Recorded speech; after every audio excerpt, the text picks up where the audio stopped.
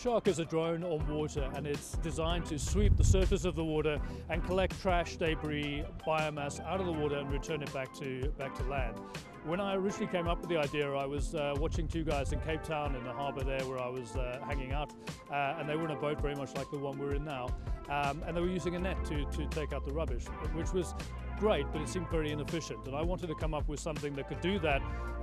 even while we weren't on the water in a boat. So while you were sleeping, we could find a robot that could do the job, and through various iterations, the first prototypes were absolutely awful, but to where we are now, we've landed with the WasteShark and sending that around the world to clean up pollution in the water.